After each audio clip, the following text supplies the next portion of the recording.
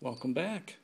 Well, here's a brief recap. We've now fully installed the seal on the glass, and just give you a little instruction on how we did that.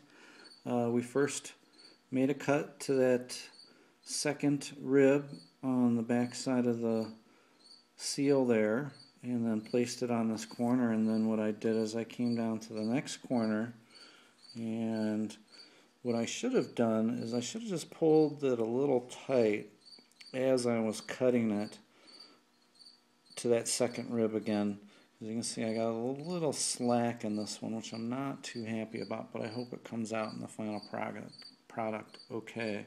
But the rest of them, I remembered that I needed to do that. And the tip is, again, when you're making your cut, just to grab the seal a little bit and pull it just a little past that edge of the window glass and make your cut.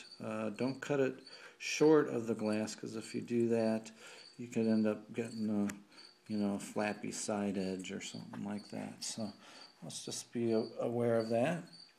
So now we're all ready to start with the frame reassembly, and to do that, I'm going to attempt just to use the Windex. If that doesn't work, I'm going to go grab some soap and some water and use some soapy water. What we want to do first is we want to make sure we spray that whole edge of seal there, and I like to start on the ends so I get a good judge of where the larger top pieces go. And the ends, they seem to line up really well with the edge of the glass there, which makes it easy for placement when you're sticking these on. So what I'm going to do is I'm going to take my Windex bottle, make sure I shoot everything really good, and then just grab the window as well, the glass, and the metal trim piece, and ever so gently wiggle it on, and it should go on pretty nicely. And then what I do is I take a tool that I have, and I dropped it on the ground earlier, so excuse me while the camera gets all crazy. That's where this handy little piece of equipment comes in. It's plastic. It's got a narrowing of a lip on it. It's nice and soft.